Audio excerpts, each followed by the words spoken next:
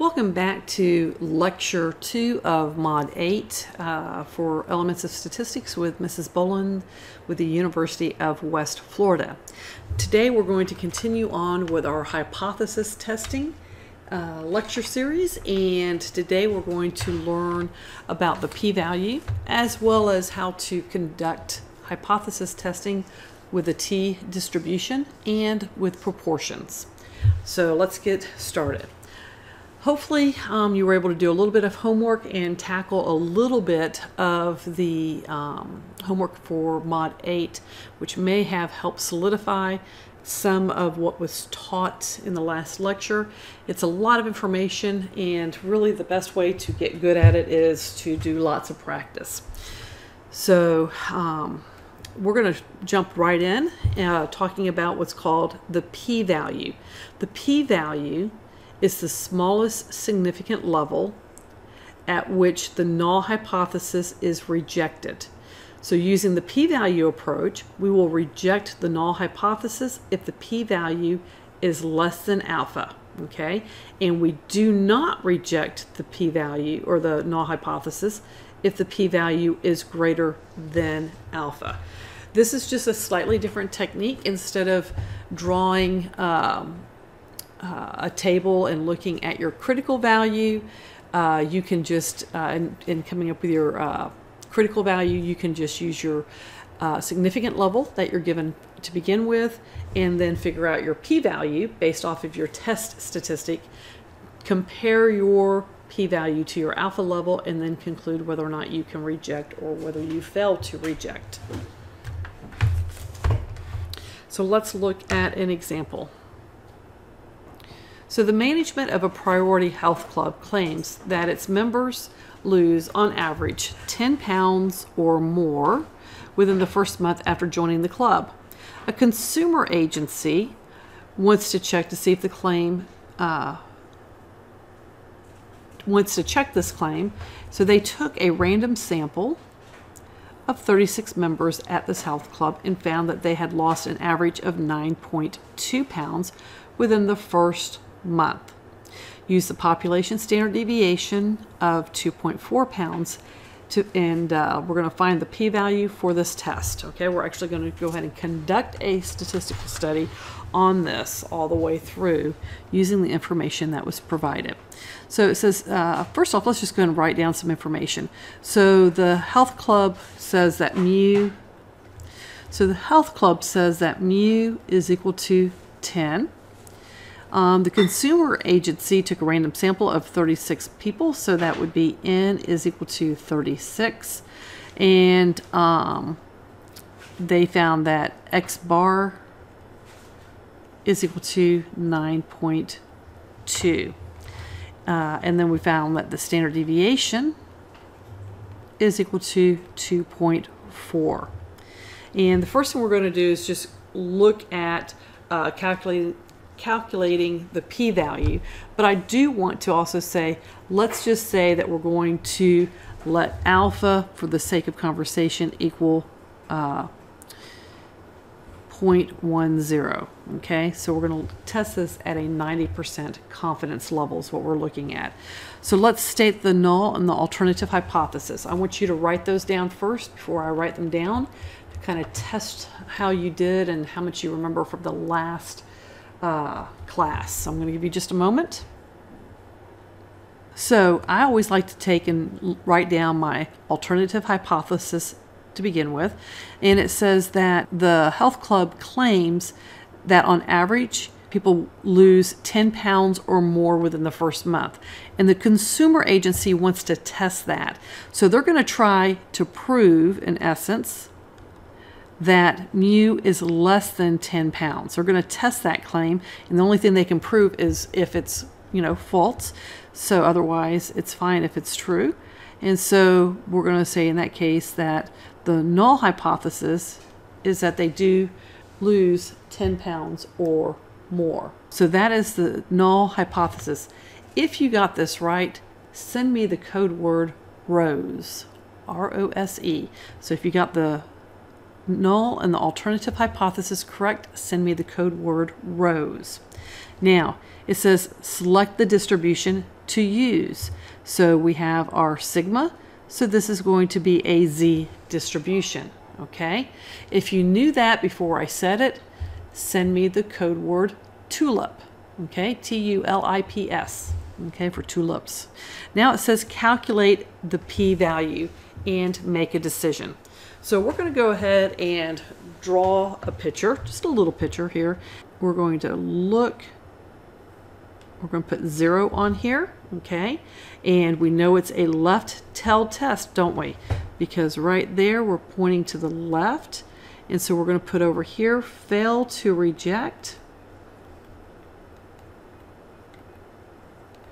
And then right in here is where we're going to put alpha, okay? We would put 0.10, which is where we would put alpha, and this is our reject. Okay, and I'm not going to look up the critical value right now. The reason I'm not looking it up is because we're going to do this test strictly off of the p-value, okay? So I'm just going to put, oops, I want that in green, negative z star. We just know it's right there, okay? And we can go ahead and look that up real quick. Let's just go ahead and look that up. So 0.1 on our table. So we're going to look for 0.1 here. So it's going to be 1.28. So negative 1.2 and then 8. So negative 1.28.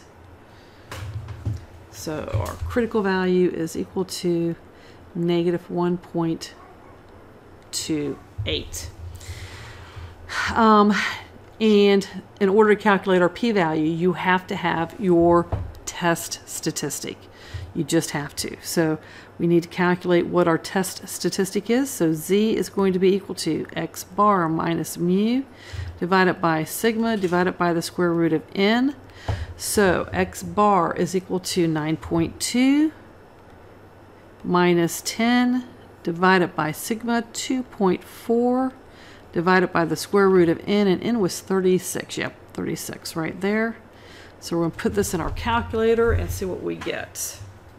So we get 9.2 minus 10 parentheses divided by parentheses 2.4 divided by the square root of 36, which is equal to negative 2. So my z is equal to negative 2.00. That is my test statistic. So my test statistic comes in here, and you see my critical value is negative 1.28. So negative 2 is going to be right about here, okay? So negative 2 is right about here. And do you see, I'm going to draw a line right here. I'm going to come in, I'm going to grab a purple highlighter right in here. And this area right in here is my p-value area. Right there is where we calculate our p-value. Here is our fail to reject area. And then in here, all the way to the tail is our rejection area, okay? And what we're saying is since our p-value is less than our alpha value, okay, we'll show that to you in a second, we will reject our null hypothesis and accept our alternative. Same thing, our test statistic is less than our critical value. Same situation. Here's how we find our p-value though, okay? So our p-value is the area under the curve to the left, going out to negative infinity, from this blue line at negative 2, okay, all the way over here. This right in here is our critical value, or I'm sorry, our p-value. So to look that area up, all we have to do is look up our test statistic of negative 2.0 in our tables. This would be the tables. And we're going to come in negative 2.00. And so our p-value is 0.0228. So 0.0228. So our p-value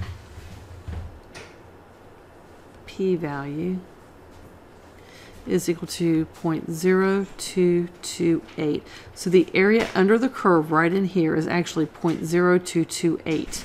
Okay, and since our p-value 0.0228 is less than 0.10, that's our alpha level, we will reject H naught, our null hypothesis, and conclude H1. Okay, and so we will conclude that the people that are joining this fitness center are not losing more than 10 pounds. They're losing less than 10 pounds in the first, what was it? The first month of joining. Okay, so the fitness company is doing false advertisement in essence, because they're saying that the people are losing more than 10 pounds, at least 10 pounds per month. The consumer agency has come in and they were able to prove that not only at a 90% confidence level that they were not losing 10 pounds or more per month, but our p-value, which is 0.0228, we could turn this around and say that we are 97% confident, or 97.72% confident that people are losing less than 10 pounds for their first month at the gym. Okay, so this right here can be turned around into a confidence, and we could say in essence that we are 97.72. 1 minus 0.0228 is 0.9772, multiplying that by 100%. Okay, so that's our confidence level. This is important for you to understand,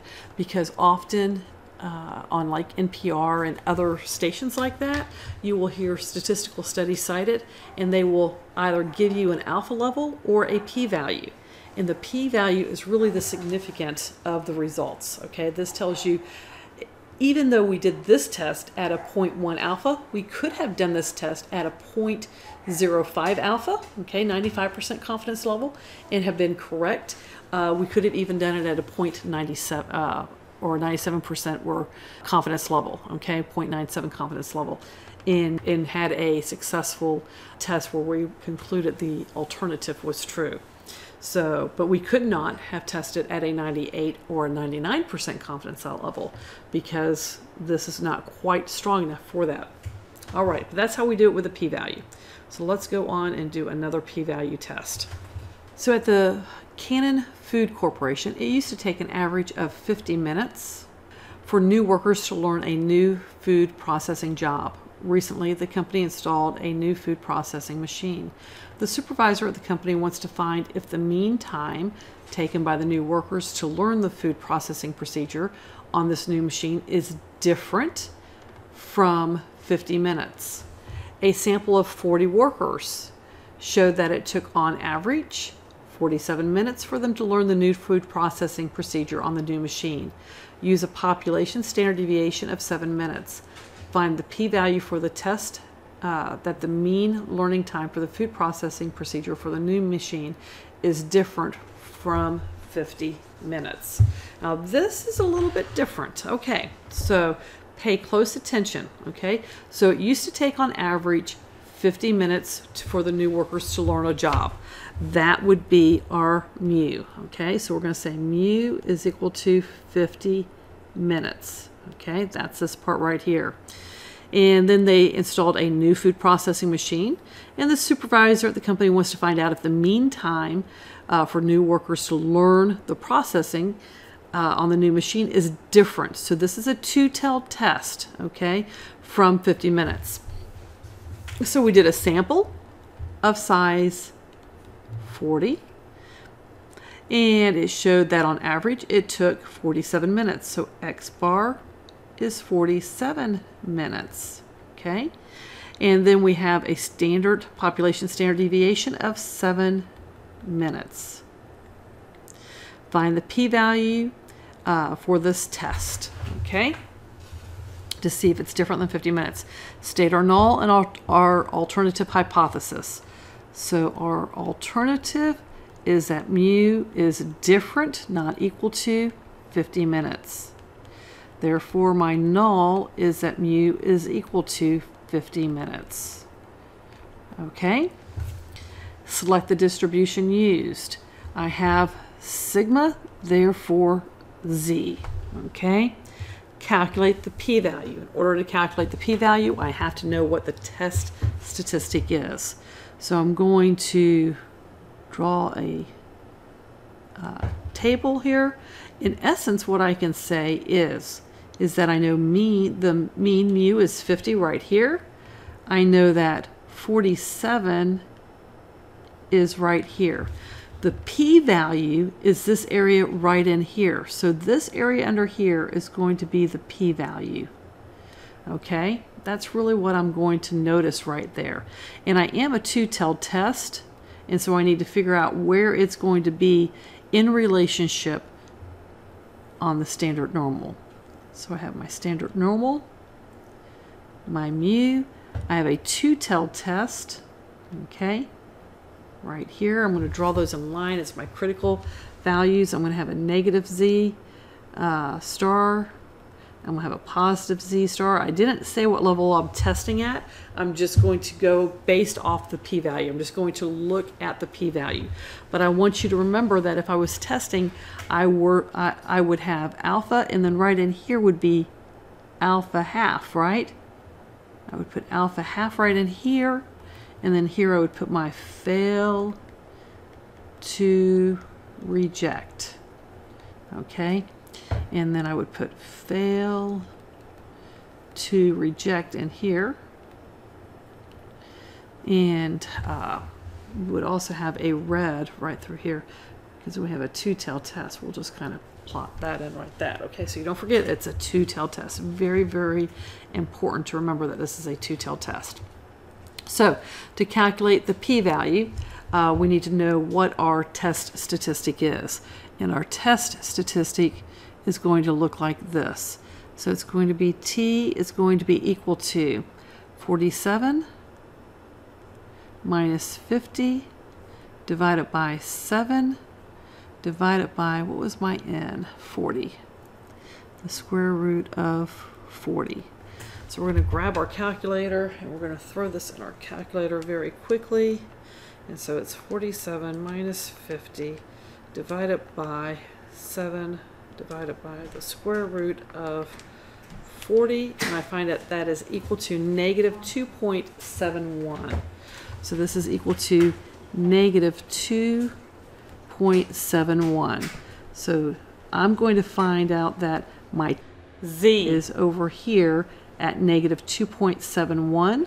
Okay, and I'm going to help us out a little bit, I'm going to again just say, let's let alpha equal 0.10, okay? 0.10, just because it's good to have those values down. And so at point 0, at 0.1, if alpha is 0.1, half alpha right here is 0.05, right? Okay, so that would mean then that my z values at 0.05, oops, is going to be negative 1.645. Negative 1.645. I will use negative 1.65 since that is what WebWork is currently requiring. So we will put negative 1.65, and then this one here would be positive 1.65. Alrighty, so now I can know where to draw in my test statistic, which will be right in here at negative 2.71. So if my test statistic is right here, you can see then that this area under here, okay, is where my p-value is going to be. Right in here is my p-value. But because it's a two-tailed test, I have to double it. I have to put the same area under here also, okay? at positive 2.71. Okay, so I have to look at both of that and double it. So let's look up in our tables 2.71, 2.71. So it's 0.0034. 0.0034. So I would say then that the probability that z is less than negative 2.71 is equal to 0.0034. That is how much area is under here. But because I'm calculating my p-value, you multiply the area under the curve here by 2, by the number of tails that you have. And so my p-value is actually going to be equal to 2 times 0.0034, which is going to be equal to 0.0068. Because I have to take the area on the right area and on the left. You have to double it because it is a two-tailed test. You must double the area because it's a two-tailed test. So when you're looking up your p-value, just remember, multiply the area that you look up, this area, by the number of tails in the test. If it's a one-tailed test, then it's that area. If it's a two-tailed test, then it's going to be double that area. So that's how you can look at that. So to make a decision, if we have alpha is equal to 0.1, since our p-value, which is equal to 0.06 or 0068, is less than our alpha, which would be 0.0068 is less than 0.10, we reject H naught and conclude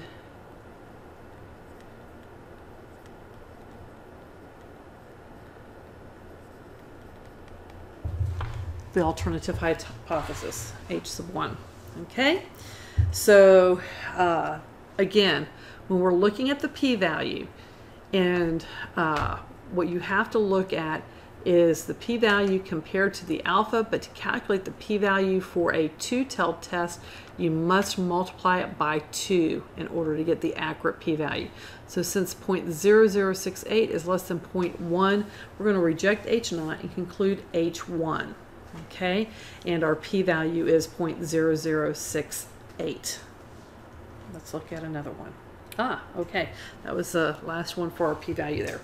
So conditions under which the t-distribution is used to make test of the hypothesis about mu. So first, the population from which the sample is drawn is approximately normal. And 2, the population standard deviation sigma is unknown. We're going to have to use our sample standard deviation to approximate our population standard deviation because the population standard deviation is not known. Our test statistic is the value of the test statistic t for the sample mean x bar is computed as t is equal to x bar minus mu divided by the standard error about the mean, which is equal to s divided by the square root of n. The value of t calculated by x bar by using the above formula is also called the observed value of t. Okay, so the observed value of t or the test statistic for t. Okay.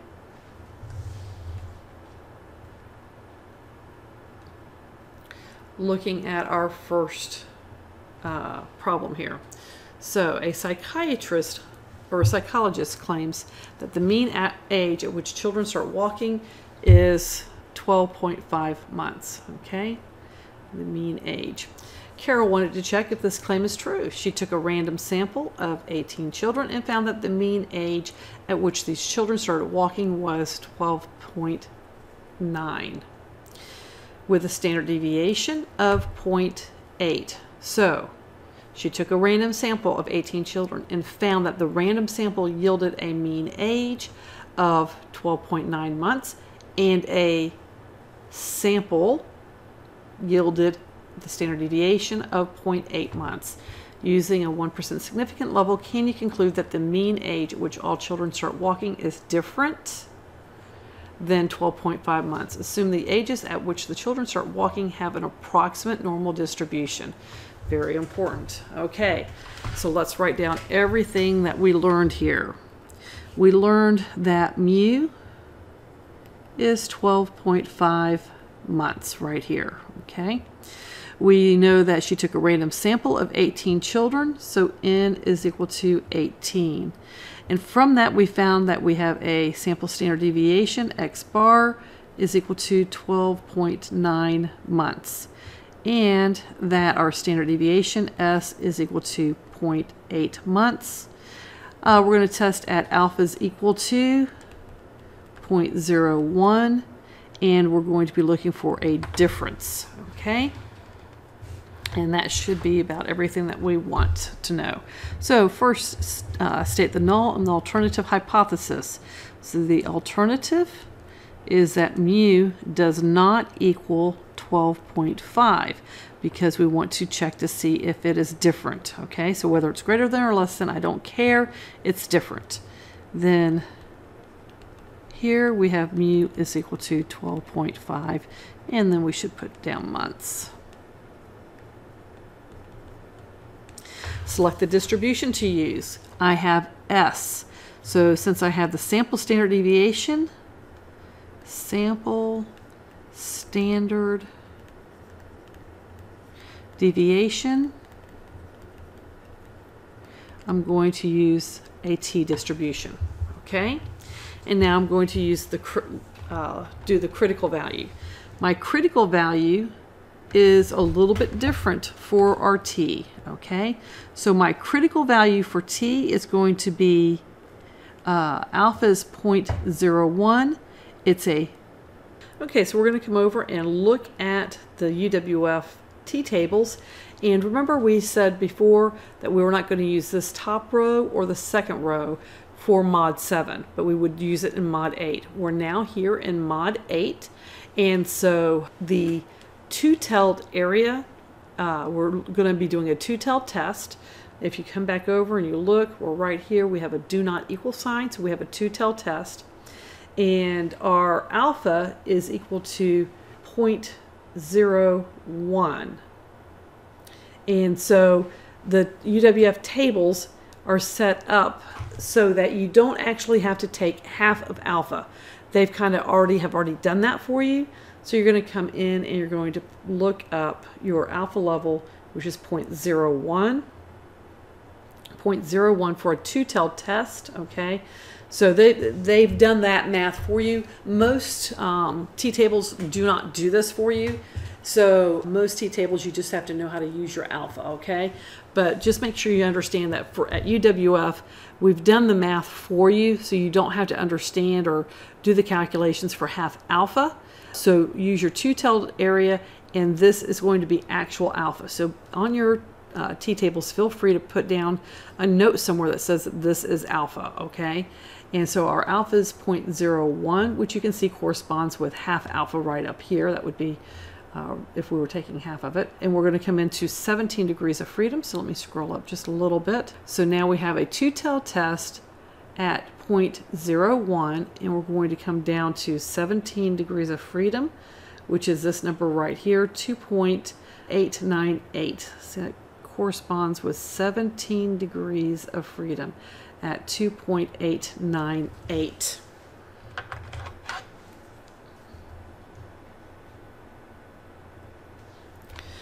So right here is 2.898, okay?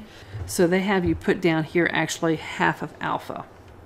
So let's go ahead and change that notation from our confidence coefficient to alpha, not half alpha, but alpha. And they have you put down 0.01. So they have you put down alpha, not half alpha, and it is at 17 degrees freedom. So our critical value is 2.898. So now we're going to draw our picture. We're going to come in and we're going to put 0 in the center, which represents our mu. And then we're going to come in and put our critical values, which will be a negative 2.898. It's symmetrical. We're doing a two-tailed test. We have a positive and we have a negative. And we're going to put right here, fail to reject. And then in here, we're going to put reject. Okay, and reject. Those are our rejection areas. And I'm going to put those in here. There we go. So that is a picture of our rejection region and our fail to reject area. Now we're going to calculate our test statistic. Remember that we are on a t distribution, so we're going to calculate a t, and it is x bar minus mu divided by s. That's an s. Didn't look like an s. So let's make it look like an s, divided by the square root of n. So our x bar is 12.9 to 12.5. So 12.9 minus 12.5 divided by s, which is 0.8. 0.8 divided by the square root of 18. And we're going to throw that on our calculator, and we're going to find out that, clear that out, so we're going to get 12.9 minus 12.5 parentheses divided by parentheses 0.8 divided by the square root of 18, come out, close, equals. So that's 2.2, or I'm sorry, 2.121. So 121. So 2.121. And now we're going to come up and we're going to plot that, and that's going to end up right in here. So it's 2.121, and you're going to find out that we are in the fail to reject. So fail to reject H naught at alpha equals 0.01. Okay, so I'm going to fail to reject H naught, which is that I cannot prove that the amount of time it takes for a child to learn how to walk is different than 12.5 months, even though 12.9 seems like it's a lot larger. It's not statistically significant different at the 0.01 alpha level. Now, if I wanted to look at the p-value for this, what I would do is I would come in here. Oops, wrong one. Let's get the right chart. So we would come right in here, and at the 17 degrees of freedom, I would look for our test statistic. So our test statistic was 2.121. So I would come in here at 17 degrees of freedom, and I would find that 2.121 is bound between these two values. So 2.121 is larger than the 2.11, but yet smaller than 2.567. So it's bound between this interval. So then I would come up, and again at the two-tailed test, and I would say that alpha is between, the p-value is between 0.05 and 0.02. That's all I could say about my p-value, is that it is bound between 0.05 and 0.02.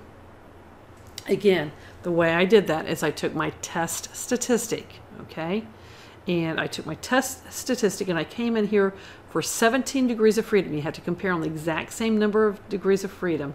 And my test statistic was 2.121, which is greater than this number and smaller than this number.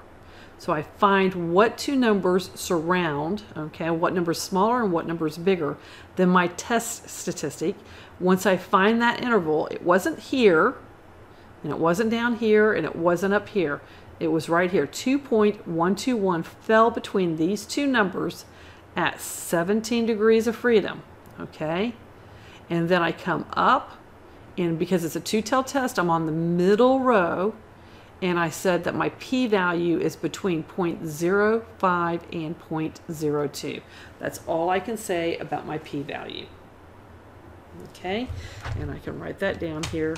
And my p-value is, okay, so I can go 0.02 is less than my p-value,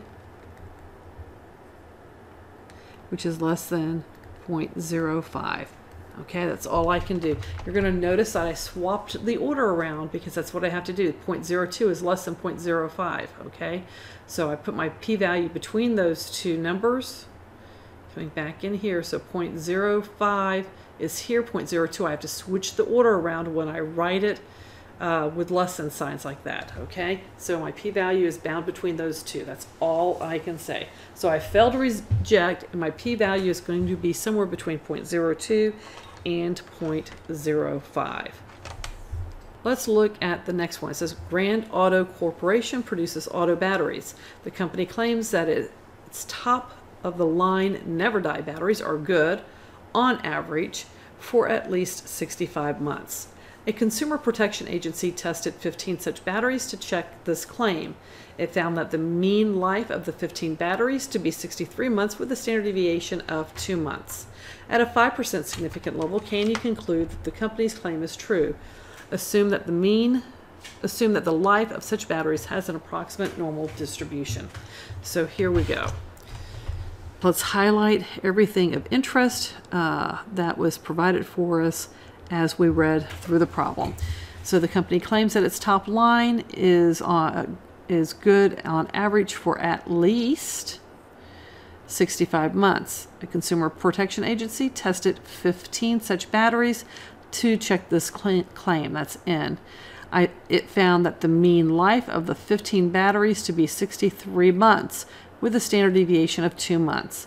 Check at a 5% significant level to see if you can conclude that the claim of the company is true. Okay, so here we go. It says that it's going to be good for at least 65 months, so we're going to test the opposite of that. So we're going to say that H1 is that mu is less than 65 months, and H0 is that mu is greater or equal to 65 months. Okay, and then N was 15. We tested 15 batteries, and of those 15 batteries we found that the average X bar was 63 months, and we found the standard deviation to be 2 months. We're going to test at an alpha of 0.05. Notice that this is a one-tailed test. One-tail test, and it's going to be the left tail because we're pointing to the left. It says, what distribution am I going to use? Well, since I have S, therefore I'm going to use a T distribution. Determine my critical value. My sample size is 15. My alpha is 0.01, so it's going to be 0.05, and N was 15, so my degrees of freedom is 14. So 14, so my critical value is going to be alpha is equal to 0.05. Remember that we have a one-tailed test and that our degrees of freedom are 14. So we're going to come over here, and remember UWF does the math for you, so you don't have to worry about it. So remember, one-tailed test, alpha is 0.05, and you're going to come down over here to degrees of freedom to being 14, and you're going to intersect those two, the column and the row, and you're going to find out that your critical value is 1.761. So 1.761. 1.761. Now we're going to go ahead and draw a picture of what this represents. Critical value over here, and this is actually going to be a negative, okay, because it's a left-tailed test, so it's going to be negative 1.761, and we're going to put fail to reject right here, and then all of alpha, which is 0.05, goes right here, and this is our reject. is right in there. And so if we're going to highlight, we'll make this all green in here, and then pink in here for our rejecting area. Okay, now we need to calculate our test statistic. And I'm going to pause the video for just a second. I'm going to scroll actually back up here for just a minute. I'm not going to pause. You're going to pause. I'm going to say pause the video and see if you can go ahead and calculate the test statistic. Push play when you're done, and we'll see if you got the right answer. I'll see you back in a moment.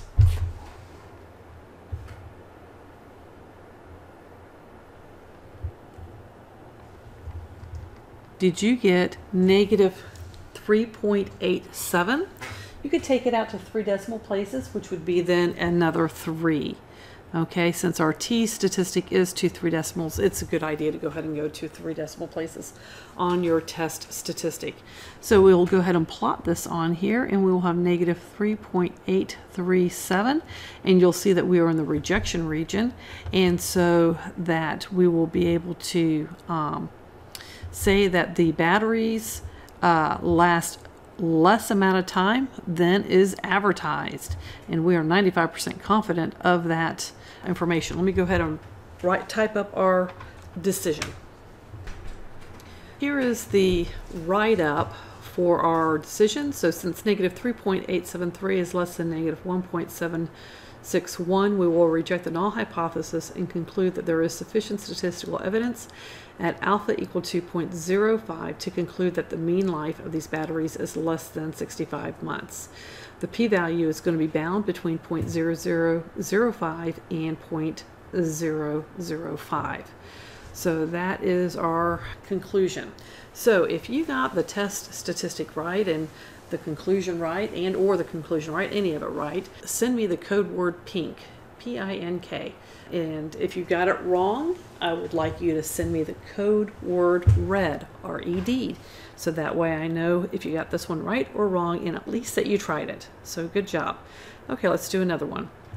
It says, the management of a Massachusetts savings bank is always concerned about the quality of service provided to its customers. With the old computer system, a teller at the bank could serve on average 22 customers per hour. The management noticed that at this service rate, the waiting time for customers was too long. Recently, the management of the bank installed a new computer system in the bank, expecting that it would increase the service rate and consequently make the customers happier by reducing the waiting time. To check if the new computer system is more effective than the old system, the management of the bank took a random sample of 18 hours and found during these hours the mean number of customers surveyed by the tellers was 28 per hour with a standard deviation of 2.5. Test at a 1% significant level, would you conclude that the new computer system is more effective than the old system? Assume that the number of customers served per hour by the teller on the computer system has an approximate normal distribution. I'm going to quietly start to highlight what's important and quietly just kind of start solving the problem. And I suggest that you just go ahead and push pause and see if you can figure this one out all the way by yourself. This would just be a really good opportunity for you to test your understanding, since we've already done one complete lecture on hypothesis testing, and similarities between the Z and the T are so strong.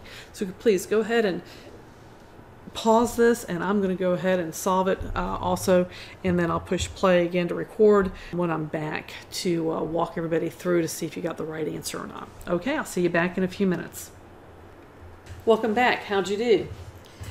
Did you get that your T is equal to 10.182? And did you get your conclusion correct, that you should indeed reject the null hypothesis and conclude the alternative, that the mean time or the mean number of customers the teller can get through the line is greater than 22 people per hour? So hopefully you got this right. If you did, I would love for you to send me the code word grape. And if you got it wrong, send me the code word grapefruit. So grape if you got it right, grapefruit if you got it wrong. Alrighty, now we're going to move on to a new concept. I'm glad you're watching this. Not everybody is, obviously, and so the students that are watching my videos, I know will do much better on my exams coming up than the ones who did not. So thank you for taking time out of your day to attend college and attend class. So, all right, here we go. We're going to be talking now about hypothesis test of the population proportion with large sample. And a large sample for the population proportion is defined as your sample size times P and your sample size times Q. Both have to be greater than 5. When that happens, then we are defining the proportion the test to be about a large proportion or large sample. So the value of the test statistic Z, remember when we're talking about proportion, we always are on a Z distribution, okay? So the value of the test statistic from a sample proportion P hat is computed as Z is equal to P hat minus P divided by the standard error about the proportion, which is given as the square root of P times Q divided by N. Remember that Q is equal to 1 minus P, and that P plus Q must equal 1. So the value of Z calculated for P hat using the above formula is also called the observed value of Z, the test statistic. So the observed value or the test statistic of Z. Alrighty, so let's get started on a new variation here of a similar topic here. So, according to the Information Research Inc., based on the sales of teeth cleaning products in supermarkets and drugstores during a period from October 1991 to September 1992, Crest toothpaste controlled 31.2% of the share of the market. For convenience, let's assume that 31.2% of the market share means that 31.2% of all people, that's the key part right there, of the U.S. use Crest toothpaste. A researcher from a rival company wants to find whether or not the current market share controlled by Crest is different from 31.2%. She took a sample of 400 persons and found that 29% of them use Crest toothpaste. Using 0.01 alpha significant level, can you conclude that the current market share of Crest toothpaste is different than for 1991-1992? Okay, so here we go. We highlighted a lot of the important information as we read through, and what we need to make sure we write down is that we sampled 400, so now we know that N is equal to 400. We know that P hat is 29% because she took a sample of 400 and she found that 29% of them use Crest toothpaste. So that's the new information. P hat is equal to 0.29, and then alpha is equal to 0.01. That's from right here. We're going to be doing a two-tailed test because we have the word different, and we know that P is equal to 0.312, and that comes from up here. So state the null in the alternative hypothesis. And so our alternative hypothesis is that P does not equal 0.312. And then the null is the opposite, which is P does equal 0.312. So this is what we've known. We know from past experience that Crest has 0.312 proportion of the population as consumers, or their favorite, that's what they use is Crest. They've got that much a corner of the market, and we want to find out if that has changed, okay?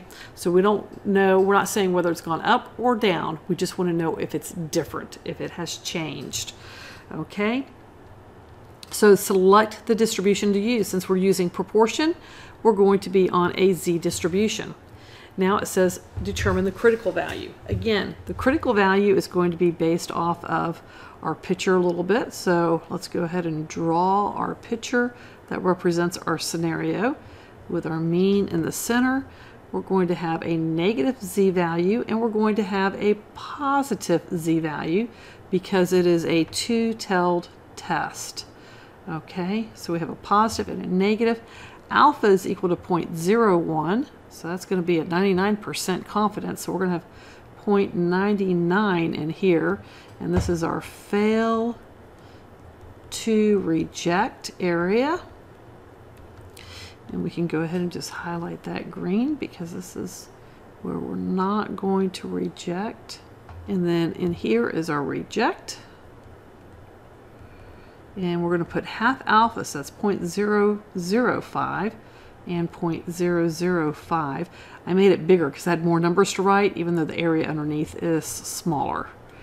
So if you're wondering why I made it larger, it's because I can't put that many numbers in a teeny tiny space. And I want it to be legible so that everybody here can read it. Okay, so we have a two-tailed test, and we need to find our critical values, and our area under the curve is 0.005 because it has half of alpha. Alpha is 0.01, half of alpha here, half of alpha here. So we're going to come in here and we're going to look up whoops, that's the T. We want the Z. We're going to come in here and we're going to look up 0.005. So 0.005 is going to be between negative 2.57 and 2.58. So instead of using negative 2.575, which is the accurate value to use, we'll use what WebWork is expecting, which is negative 2.58. So negative 2.58 is what we're going to put right here. So here is negative 2.58, and then the positive on the other side, which is 2.58. Because it is symmetrical, we know that those are our critical values. Alrighty, so our critical value is positive and negative 2.58. So Z is equal to positive and negative 2.58. Now it says calculate our test statistic, and that's going to be the new part that's a little bit hard.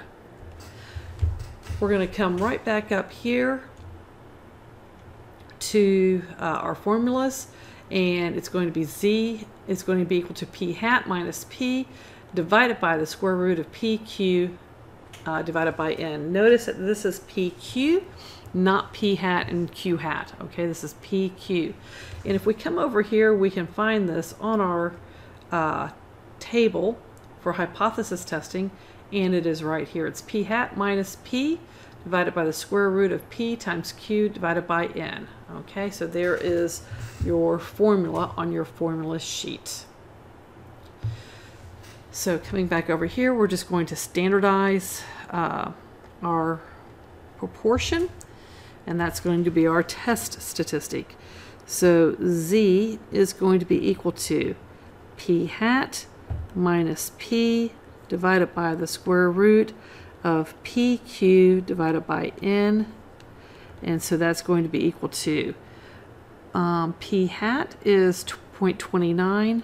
So it's 0.29 minus 0.312 divided by the square root of 0.312 times 1 minus 0.312, which is Q, divided by N, which was 400. Divided by 400, and all of that's underneath the radical. And we're going to put that in over here. And we're going to have a numerator of 0.29 minus 0.312, close our parentheses, divided by the square root, and then I can just simply go 0.312 times, and I can go ahead and just put 1 minus, oops, maybe I can put minus 0.312. I could have calculated it out ahead of time, just put the value in, or I can put it in like that, and then divide by 400. And all of that you'll see is underneath the radical. So now when I click this, I'm no longer underneath the radical. And now I hit enter. And so I get negative 0.949. So I'm going to make this a negative 0.95.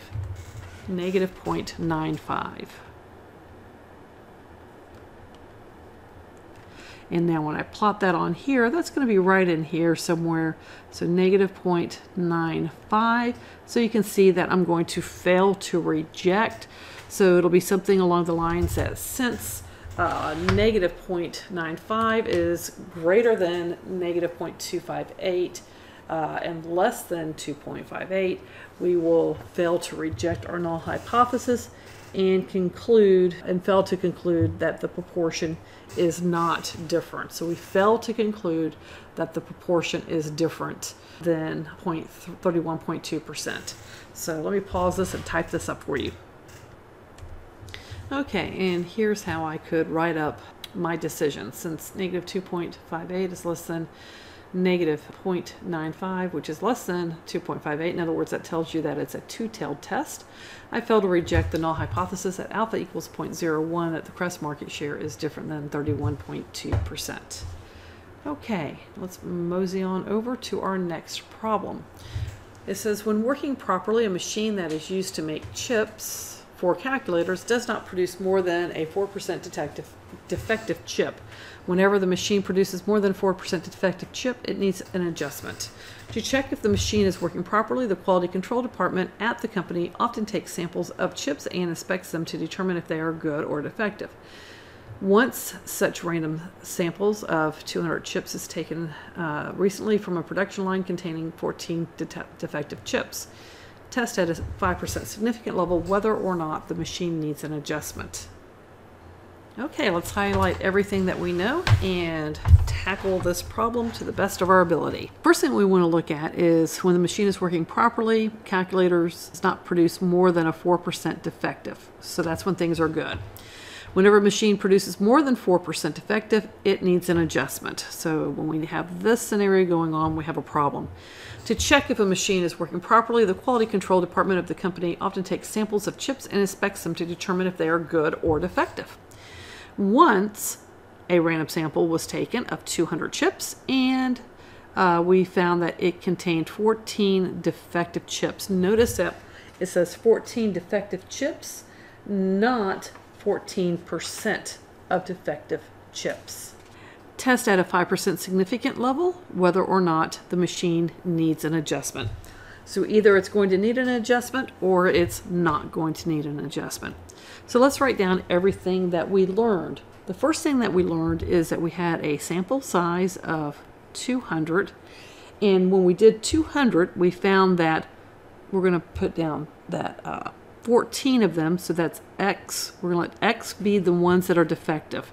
So let X denote defective chips, because that's what we're studying, okay? And then P hat is X divided by N. It's the number of defective chips divided by the total number of chips we surveyed or we sampled. So we had 14 chips out of 200 that were defective. So that's going to give us a P hat of 0.07. We know that when P is at 4 or less that we are in good shape. So we're going to define then as P is equal to 0.04. So it says state the null and the alternative hypothesis. Well, we need to know when the problem occurs, and that would be that P is greater than 0.04. So as long as P is less than or equal to 0.04, we're in good shape and we're not looking for a problem. So that's our null hypothesis and our alternative. We're going to test to see if when we did this sample here, if this is significantly more than this, okay? Is 0.07 statistically significantly more than 0.04? The distribution that we're going to use is a Z distribution, because whenever we do a proportion test, we always use the Z distribution. Next it says determine our critical value. Well, our alpha is equal to 0.05. Oh, my computer is hot. Are you watching everything disappear right there? 0.05.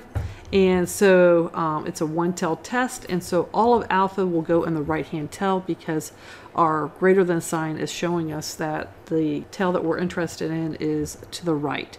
So let's come on over here real quick, and we will draw a picture of the situation, and we will put right over here our Z and 0.95 in here. And right in here, we're going to put 0.05. So our alpha level is 0.05, so that's going to go right in here. And as always, 0.05 plus 0.95 adds up to 100% of the space underneath the curve, which is very important. Here is our fail to reject area. Reject area, and then here is our reject right in here. And so we'll go ahead and highlight this as green, and then here is, then we need to go ahead and solve for our z value. Okay, so let's pull up our z value, 0.05, and that means that our left area to the left is 0.95. So we can come right in here and we can look for 0.95. 0.95 is going to be between these two values right here. So it's 1.645, but we'll just use 1.65. 1.65 for our z. And that's our picture so far. It says calculate our test statistic. So to calculate our test statistic, it's going to be t is going to be equal to p hat minus p divided by the square root of pq divided by n. So here we go. So p hat is going to be equal to 0.07, p is 0.04. So it's going to be 0.07 subtract 0.04 divided by the square root of 0.04 times 0.96 divided by the square root of n. And we're going to put this in our calculator, and it will look like this. When we do, we're going to turn this on, we'll hit clear, and we'll go 0.07 minus 0.04 parentheses divided by taking the square root of 0.04 times 0.96, that's Q, divided by 200, and that is equal to 2.165. So I'll make that 2.17. 2.17. So we'll go ahead and plot this right over here. It's going to be right in here, 2.17. And so you can see that we fall in the rejection region, so therefore we will reject H naught and conclude that the machine was out of adjustment and needed to be stopped and recalibrated to continue manufacturing. Let me go ahead and type this up for our answer. So here is our decision. Since 2.17 is greater than 1.65, I will reject the null hypothesis and conclude, with alpha equal to 0.05, that the machine producing the calculator chips needs to be recalibrated. The p-value is 0.015. I did not show you how to look up the p-value for this one, but you should know how. Please pause the video, take a moment, make sure you get the same p-value, and if you do, send me the code word pinecone. And if you make a mistake and you do not get the same p-value, please send me the code word pine tree. Okay, so there you go. Those are your code words. Let's move on to the next problem, which I think, yep, is our last one for the day. So we've almost made it to the end. So here we go. A direct mailing company sells computers and computer parts by mail. The company claims that at least 90% of all orders are mailed within 72 hours after they are received. The quality control department at the company often takes samples to check if this claim is true. A recent taken sample of 150 orders showed that 129 of the orders were mailed within 72 hours. Do you think the company's claim is true? Use a 2.5% significant level, solve, test the hypothesis. So I'm just going to say, since this is our last one of the day, two things. One, go ahead and pause the video after I get done speaking here to see if you can solve this on your own. It would be great if you do. So go ahead and hit pause and solve this on your own, and I'll see you back in a few moments. Okay, here's our final decision. Because negative 1.96 is less than negative 1.63, we fail to reject our null hypothesis. Therefore, we cannot conclude that it takes longer than 72 hours to mail a package to from the direct mailing company. Okay, so as we go through, we gathered the information that we were given. It claims that at least 90% of all orders are mailed within 72 hours. And it says, do you think the company's claim is true? So I'm going to test that it's not true. So that's going to be that mu is less than 0.9 because 90% is going to be 0.9. Okay, so we're going to test that. And in order to do that, I took a sample of 150, so that gave me an N of 150, and it showed that 129 packages were indeed mailed within the 72 hours. I let X be defined as my variable that the package was mailed within 72 hours. I had 129 packages mailed within 72 hours, so that meant X equals 129. P hat, my estimate for the ratio, then is X divided by N, so that's 129 divided by 150, which equals 0.86. And it said use a 2.5 significant level, which when you multiply through, or divide through rather, by 100 is 0.025 as your alpha level. Okay, moving your decimal place over 2 to the left. Alrighty, so here's our null hypothesis and our alternative. Again, we were testing that see if the company's claim is true, and we're going to assume it's true unless we have enough statistical evidence to prove that it is not true. Because it is a proportion test, we will be on the z distribution, and our critical value is determined by our alpha value, which was 0.025, and we put 0.025 in the left tail. It was the left tail because, remember, we go back to our alternative hypothesis and it points to the left, therefore we know that we have a left tail test right here. And 0.025 plus 0.975 must add up to 1 underneath the curve. So this is my fail to reject area. Here's my rejection zone. My critical value is at 1.96, which we looked up in the tables. My test statistic is equal to 0.86, which was p hat, minus 0.9 divided by the square root of 0.9 times 0.10, that's p, that's q, divided by 150, that was what with my sample size. Throw that in your calculator and you get negative 1.63, which we plot right over here, and you can see that it is in the fail to reject area. Therefore, I know I'm going to fail to reject my null hypothesis. So, because negative 1.96 is less than negative 1.63, I will fail to reject the null hypothesis at a 0.025 alpha level. Thus, I cannot conclude that it takes longer than 72 hours to mail a package from direct mailing company. And that is it for right now. Again, I want to make sure that everybody is listening. If you got this problem right, I would like you to email me the code word teacup, and if you got this problem wrong, even in a small spot, I want you to email me the code word coffee mug, okay, and or coffee cup, whichever you want. So those will be our code words on how you did on this last problem.